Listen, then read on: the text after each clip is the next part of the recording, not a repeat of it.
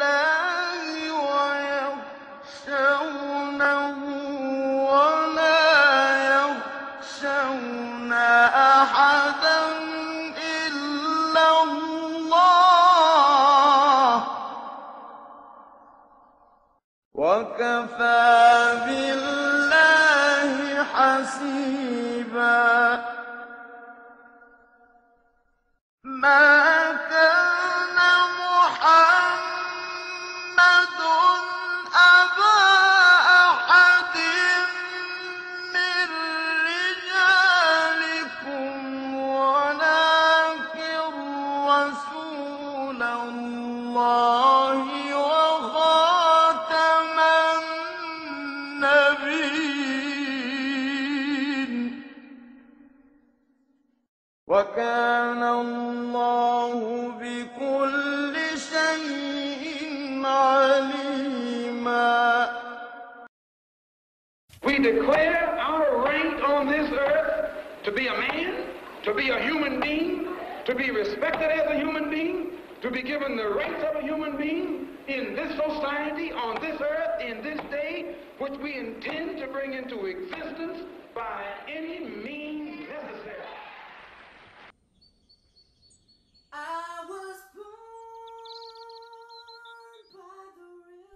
Malcolm Little was born in Omaha in 1925. He was one of 6 children born to Earl Little and Louise Little. Malcolm's father was a Baptist preacher and his mother was a writer for Marcus Garvey's newspaper. But due to their defiant stance against racism and their staunch activism within the black community, the family was compelled to abandon their home and to relocate to Milwaukee in 1926. But shortly thereafter, circumstances compelled them to relocate once more. This time, they settled in Lansing, Michigan. You were born in Omaha, is that right? Yes, sir. And your family left Omaha when you were what, 1 year old? I imagine about a year old. And why did they leave Omaha? Well, to my understanding, the Ku Klux Klan burned down one of their homes in Omaha. This, had a lot of Ku Klux this made Klan. your family feel very unhappy, I'm sure. Well, insecure, if not unhappy. However, as in their previous homes, the family suffered frequent harassment and intimidation at the hands of local white supremacists. Soon after they moved to Lansing, their new home was burned to the ground. Tragically, the family was never compensated for their loss. The house burned down to the ground. No fire wagon came, nothing. And we were burned out. This traumatic incident would, in the tender heart of Malcolm Little, entrench a bitter sentiment of vengefulness and abhorrence for the white power structure. Unfortunate as it was, this tragedy was not to be the last for Malcolm or for his family. On a fateful September night in 1931, when Malcolm was only 6 years old, his father was brutally murdered and dismembered by some local members of the KKK. His mutilated remains were found on a railway track the next morning. The homicide was dismissed by the authorities and officially ruled to be a mere accident. Some even implied that Malcolm's father had in fact committed suicide. But Malcolm, now a 6-year-old orphan, would grow up with the conviction that his father was murdered by a group of white supremacists. The incident was not a novelty to Malcolm or to his siblings, as 3 of their uncles had already been killed by racist thugs. In 1938, 7 years following the murder of his father, Malcolm's mother suffered a nervous breakdown and was sent to a mental unit in Kalamazoo State Hospital. She remained there for almost a quarter of a century, secluded from her home and from her family. Sadly, resulting from this painful course of events, Malcolm and his siblings would be split up and sent to live in different foster homes. The young Malcolm excelled at West Junior High, where he was the only black student in attendance. In fact, during the 7th grade, he was elected class president. However, he left school and abandoned his studies in the 8th grade, when his English teacher had informed him that black boys could not become lawyers. Such were the accepted norms of society. Understandably, Malcolm felt that the white world afforded no place for an intelligent and industrious black man, regardless of his ambitions and aptitude. Having dropped out of school at the age of 14, Malcolm sought new opportunities in Boston, where he settled with his half-sister Ella. She resided in the middle-class locality of Roxbury. Then after a short time in Boston, Malcolm moved to Harlem in New York in 1943. Soon after his arrival in Harlem, the young Malcolm became acquainted with the underground scene and became an initiate in the dark underworld of drug dealing, gambling, extortion, robbery and pimping. Malcolm was dazzled by the nightlife in downtown Harlem, which he used to call the Technicolor Bazaar. Well, he had the reputation as being a hustler. And he was a street person, but he was a hustler. At only 17 years of age, Malcolm already had a street reputation and a significant network of criminal contacts in Harlem. As his profile developed in Harlem, Malcolm operated under a street name of Detroit Red. He was called Red because of the reddish hair he inherited from his Scottish grandfather. But by 1946, at the age of 20, Malcolm was convicted on charges of burglary. He was sentenced to 10 years imprisonment. He eventually served 7 years at Charlestown State Prison and was released in 1952. As a prisoner, Malcolm soon earned himself the nickname of Satan. He was called Satan because of his intense hatred for God and religion. In prison, Malcolm met a man called John Bembry, who was commonly known as Bimby. Malcolm had a profound respect for Bimby, who was a self-educated convict who had reformed himself and taken to serious studies while in prison. Under the guidance and encouragement of Bimby, Malcolm had developed an appetite for books that can only be described as Epicurean in proportions, and such literary indulgence that eventually led to his weakening eyesight and heavy stigmatism, subsequently resulting in his much-needed use of glasses for the rest of his life. Yet despite this setback, Malcolm consumed knowledge like a desert rose consumes sunlight. By the time he served his sentence, Malcolm had read large volumes of classical text. He had engaged in many prison debates with visiting scholars from Harvard and MIT. That's when Malcolm's name and fame started spreading amongst the prison population. And that's when the population started to grow at the debating classes. Most of the fellas used to come over out of curiosity just to hear him speak. During his 7 years in prison, Malcolm received a letter from his brother Filbert, informing Malcolm that he had discovered the natural religion for the black man. Filbert and the rest of Malcolm's siblings had by now joined a movement called the Nation of Islam, and they were now inviting Malcolm to also join them. So I wrote to Malcolm and told him about, I said to him if he would believe in Allah, that he would get out of prison. And that's all I wrote, because I know he had very low tolerance for religion, and I didn't intend to lose that tolerance. But to this invite, Satan responded with fierce opposition. A short while following the first correspondence, Malcolm received another letter. This time, it was from his brother, Reginald. Malcolm thought that the letter was some kind of clever strategy or a hype, written in coded language to help him escape prison. This feeling of excitement gave him much hope, and enthusiasm.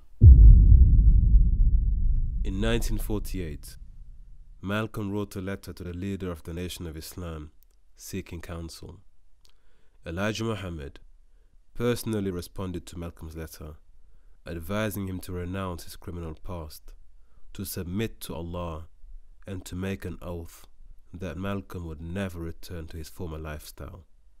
This marked the beginning of a friendship between Malcolm and Elijah Muhammad. In 1950, Malcolm had changed his name to Malcolm X. He also began to espouse radical ideas and racially biased worldviews as he became more and more influenced by the false doctrines and teachings of Elijah Muhammad. In August 1952, after Malcolm had served his term in jail and was released on parole, he traveled to Chicago to pay a personal visit to Elijah Muhammad in his own home. By June 1953, he was promoted to the rank of assistant minister. He initially served in a temple in Detroit. Later that year, he established a new temple in Boston, and by March 1954, he established another temple in Philadelphia. Then just 2 months later, he was promoted once more. This time, he was given the leadership of Temple Number 7 in Harlem.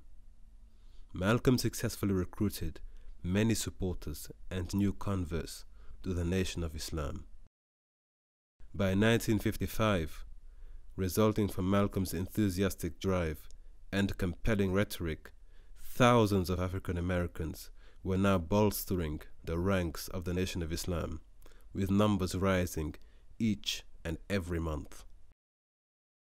Alarmed by the rapid rise of Malcolm X, the FBI soon opened a file and began to monitor his progress. Malcolm was credited with the organization's dramatic increase in membership, from 500 members to over 45,000 members in a short period of time, during which he was initiated as a minister within the movement. Malcolm even inspired the young boxer Cassius Clay, later to be known as Muhammad Ali, encouraging him to join the Nation of Islam way before he became the heavyweight world champion. I just turned 22 years old. I must be the greatest. And in June 1963, Malcolm organized and headed the Unity Rally in Harlem, which was one of America's largest civil rights events. Later that year, the New York Times had reported that Malcolm X was now the second most popular speaker in the United States of America. Successful as he was, Malcolm's rising popularity and growing influence began to ruffle a few feathers and provoked some discontent from within the movement. Some members began to suspect that Malcolm was becoming even more influential than their leader, Elijah Muhammad. This jealousy and resentment would be the cause of a major rift between Malcolm X and Elijah Muhammad. On December the 1st, 1963, President Kennedy was assassinated in broad daylight. The nation was in deep mourning. In an interview following the assassination, when asked what his opinions were on the assassination of the president, Malcolm's response was frank and unapologetic.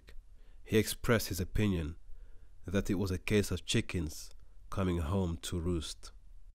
This statement prompted a series of reactions from across America and within the Nation of Islam itself. Malcolm X was condemned by the Nation of Islam, and he was banned from giving any public lectures for 90 days. Malcolm now found himself isolated, silenced, and abandoned by his own brothers. In March 1964, within a few months of having been silenced, Malcolm X publicly announced his official departure from the Nation of Islam. Malcolm X also expressed an earnest desire to collaborate with other civil rights leaders and groups.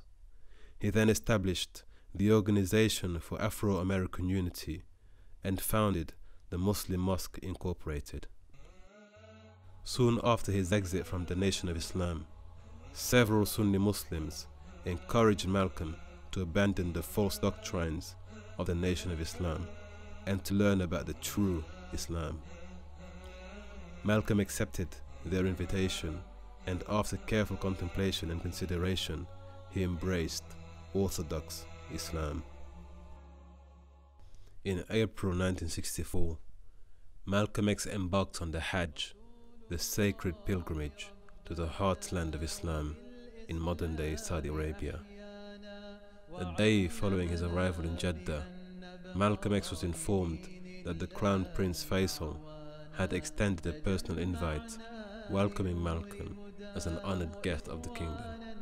And in a gesture of brotherhood and kindness, Malcolm X was entertained and hosted by King Faisal himself following the Hajj ceremonies.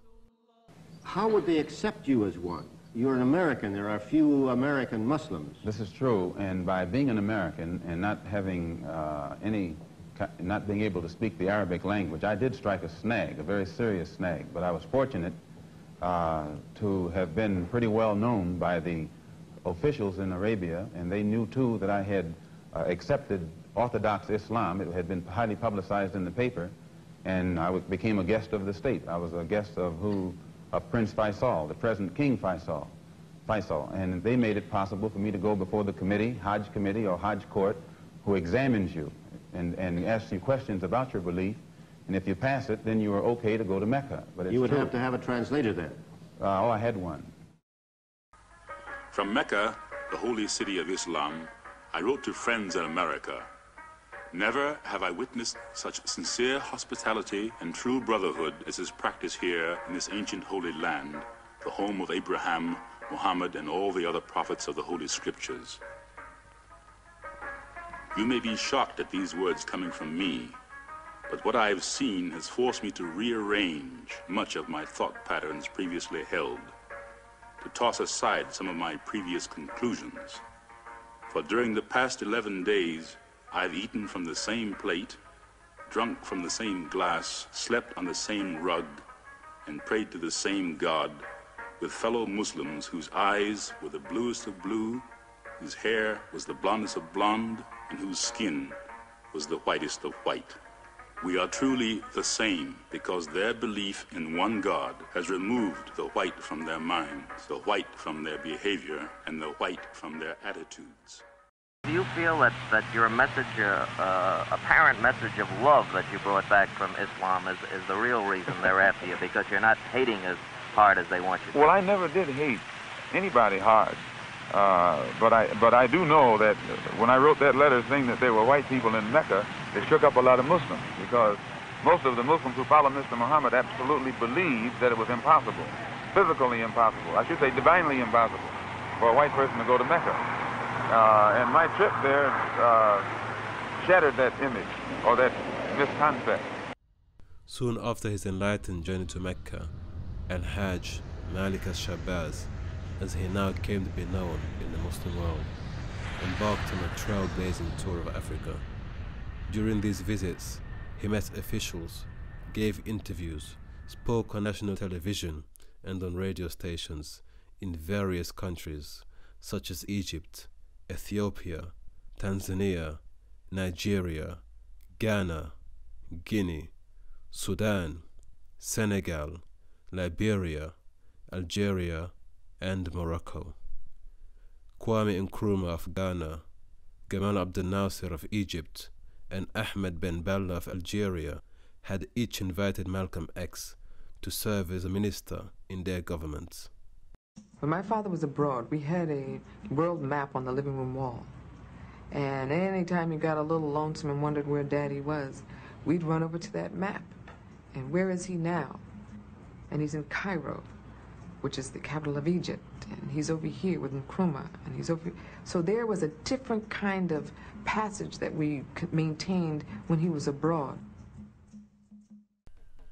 Following a speech at the University of Ibadan in Nigeria, the Muslim Students Association honored Malcolm with the Yoruba name of Omowale, which means the son who has returned home. By the time Malcolm left Africa, he had met with most of the continent's leaders.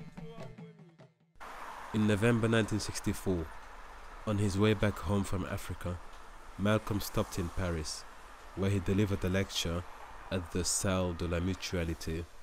A week later, Malcolm flew to the United Kingdom, and on December the 3rd, he participated in a debate at the Oxford Union. The debate was so highly anticipated that it was televised across the nation by the BBC. BBC World Service. Malcolm's reach and influence had outgrown the racial boundaries set by the Nation of Islam. He was no longer just a civil rights activist. He now became a human rights activist. Are you prepared to go into the United Nations at this point and ask that charges be brought against the United States for its treatment of American Negroes? Oh, yes. Oh, yes, please. I think you're right in my chair. The audience will have to be quiet. Yes, as I pointed out when I was during my traveling, that nations look, African nations and Asian nations and Latin American nations look very hypocritical when they stand up in the United Nations condemning the racist practices of South Africa and that which is practiced by Portugal and Angola, and saying nothing in the UN about the racist practices that are manifest every day against Negroes in this society. Even in South Africa, those Africans aren't faced with bayonets and aren't faced with police dogs. And when I was in Beirut, I saw a picture on the front page of a Negro being beaten in Tennessee, on the front page of the paper in Beirut. When I got to Cairo, I saw the same picture of a Negro being beaten in Tennessee. When I got to Lagos, I saw the same picture. So were these African nations knowing the brutality that is inflicted upon black people in this country, simply because those black people are trying to get what the Supreme Court said they were supposed to have 10 years ago? I would be not a man. If I was in a position to bring it in front of the United Nations and didn't do so, I wouldn't be a man. Malcolm X had expressed his desire to work with other organizations and leaders in order to present a legal case at the International Court for Human Rights, in an unprecedented effort to bring charges against the United States for its gross human rights violations against the poor, marginalized and brutalized African American community. Are you prepared to work with some of the leaders of the other civil rights organizations? Certainly, certainly. We will work with any groups, organizations, or leaders in any way, as long as it's genuinely designed to get results. Martin Luther King Jr. and Malcolm X met before a press conference after the State Senate debate on the Civil Rights Act of 1964. This meeting marked the beginning of what many people saw as a bright prospect for a golden union between the two leaders and a possible joint effort to cooperate and collaborate with one another. Had a beautiful sense of humor, plus the fact that when you got to know him, he was kind of shy. El-Hajj Malik al-Shabazz was remarkably charismatic.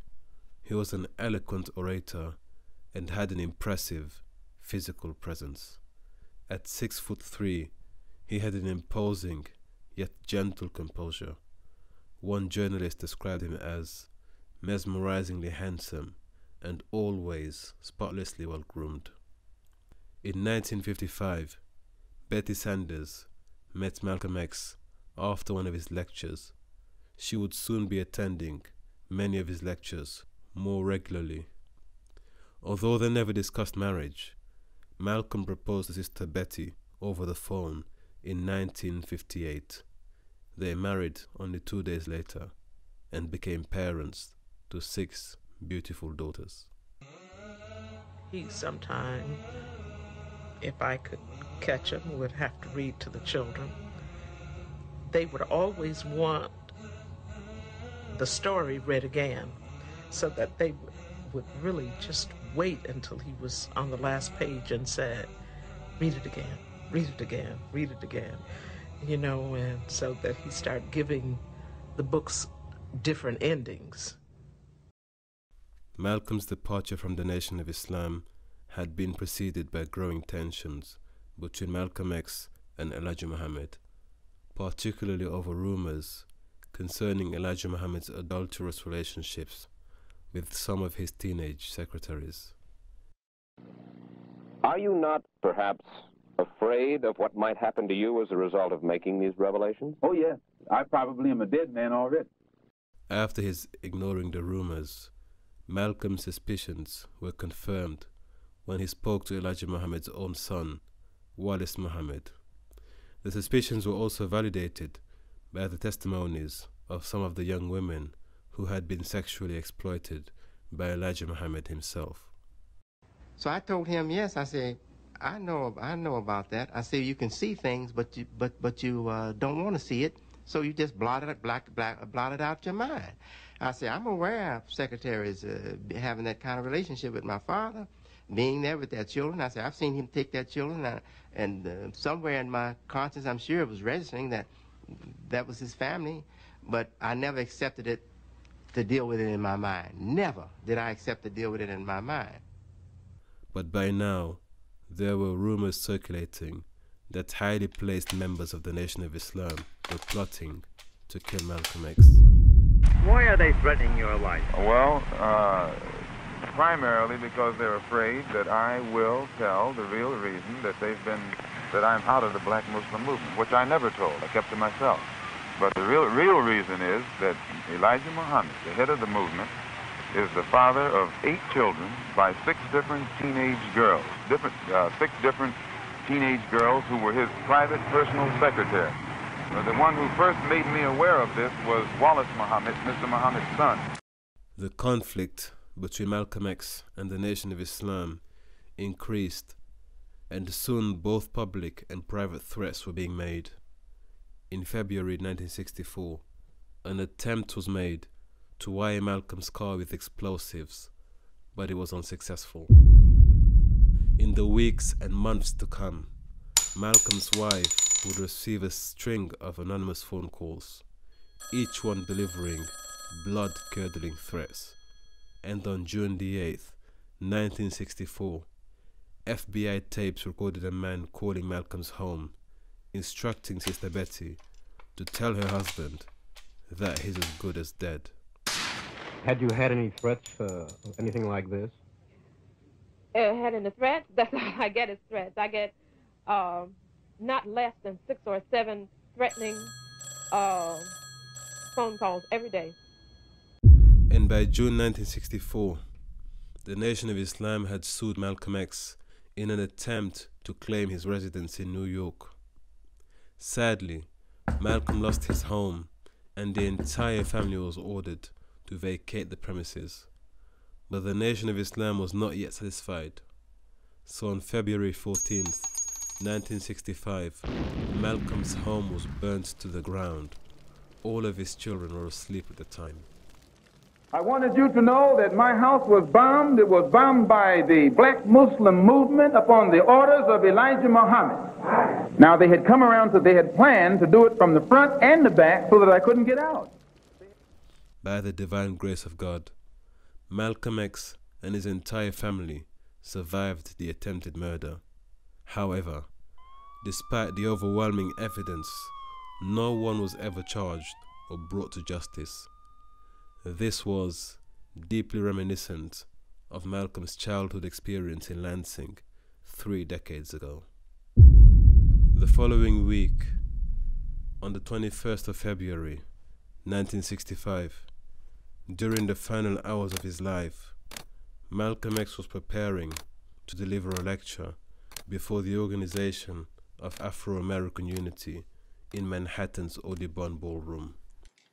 In fact, the night before he was due to deliver the lecture, Malcolm X felt uneasy about the event. He called his wife and children, informing them to come and visit him the very next day. This was unusual, as by now he was so aware of the imminent threat to his life that he would strictly forbid his family from attending any of the public meetings, but not on this occasion. Soon after he greeted the audience, there were screams and distressed voices echoed throughout the hall. An unknown man seated in the front row then rushed forward and shot Malcolm,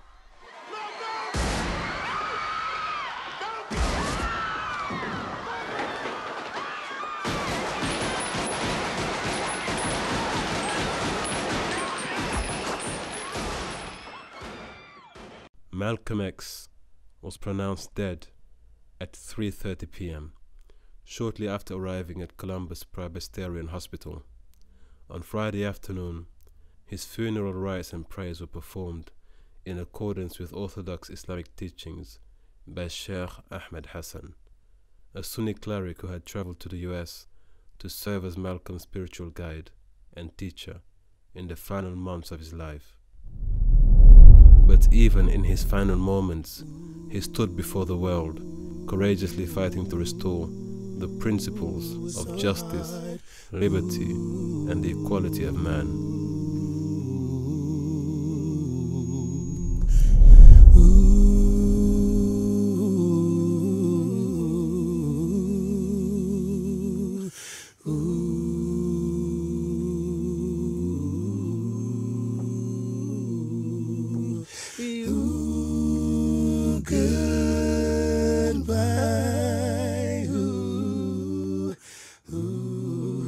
He went from a criminal operating in Harlem's underworld to becoming a world-class advocate for justice.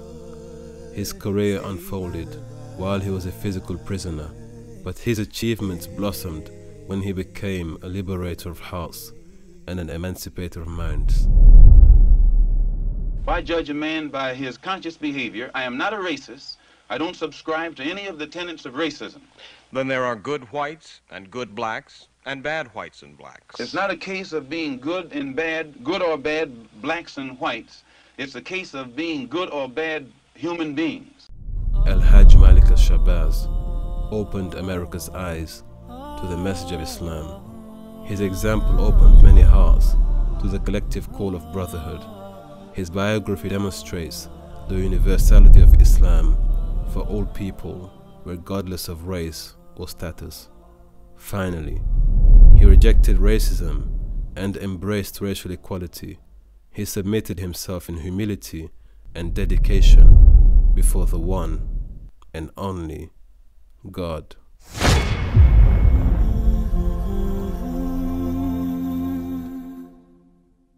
I'm a Muslim. If there is something wrong with that, then I stand condemned. My religion is Islam. I believe in Allah. I believe in Muhammad as the apostle of Allah. I believe in brotherhood of all men.